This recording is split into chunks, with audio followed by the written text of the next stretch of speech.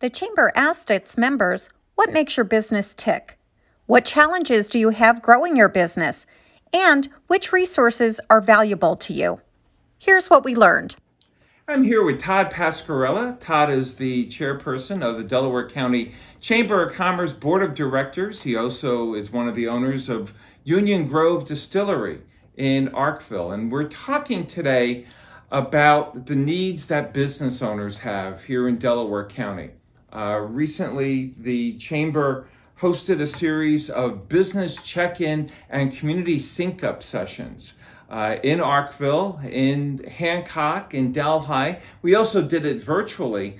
And we started with one simple question. What's stopping you? What's the barrier that you have as a business owner to growing and developing your business here in Delaware County? Todd, let's talk about some of the challenges that our business owners identified. Where do you want to start? Well, we could start with things like the seasonality challenges that people are running into.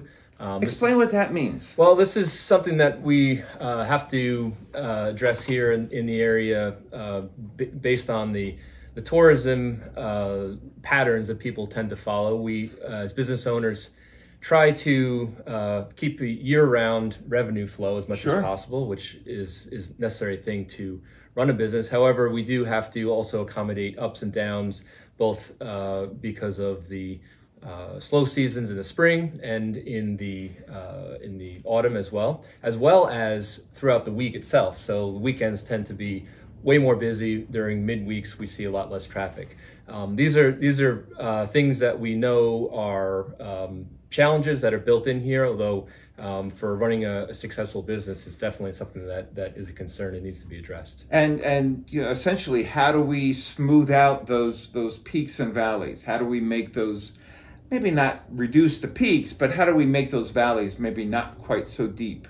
Correct. As they're experiencing now.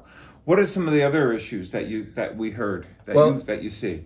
Business owners are seemingly always in search of enough capital to keep their business running, to meet payroll, to make improvements that they need. And in these days here, in the last year and a half or so, people have spent a lot of their money just plugging holes and dealing with adaptation. So access to capital, long-term capital, is a big concern.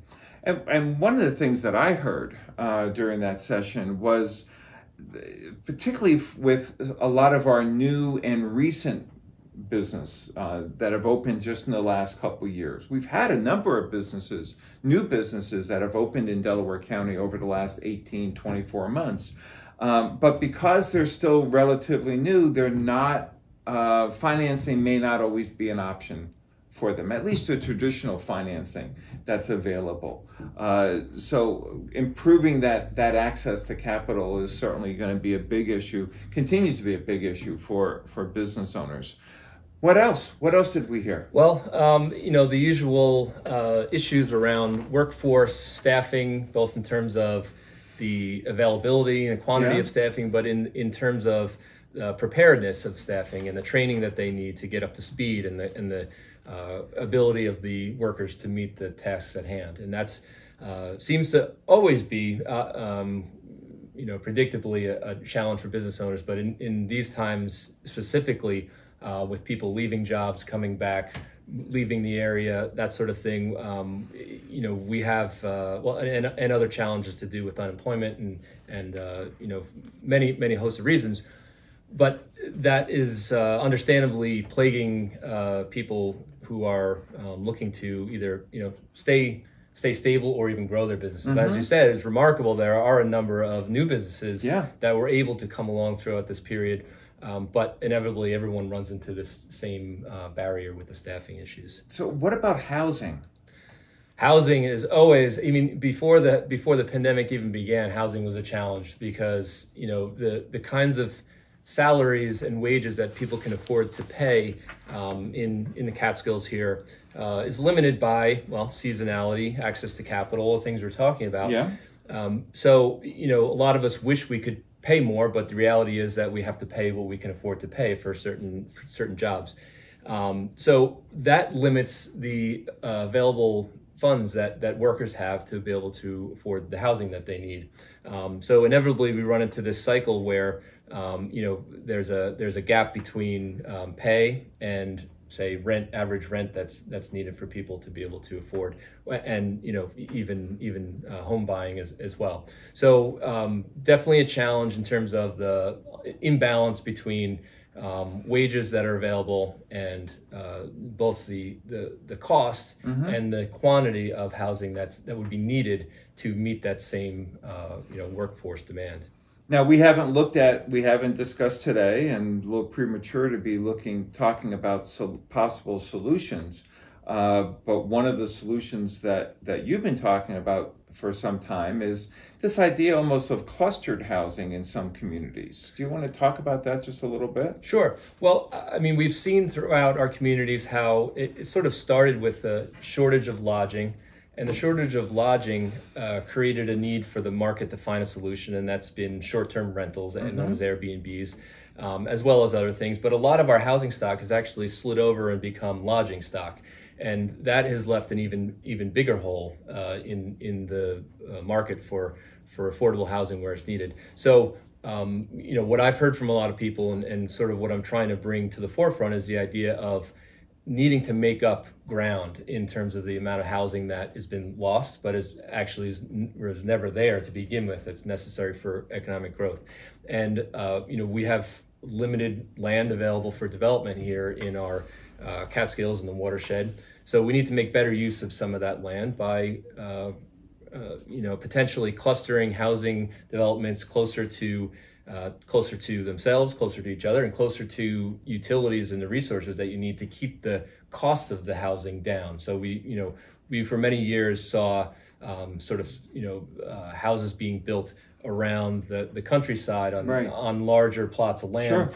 But those are rather expensive. And for someone starting out, say in their young 20s or with a family, what have you, building a house on 5 acres or more when you're starting is not necessarily an option. So we need to provide those lower cost options and perhaps protect them from being turned into short-term rentals. But these are the kind of challenges that are out there for people looking to find an affordable place to live here now.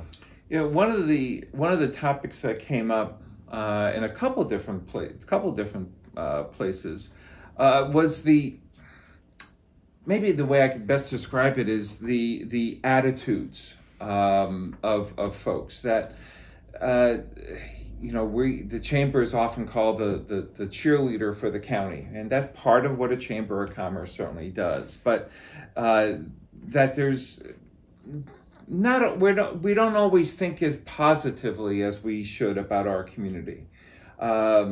Any feelings about that?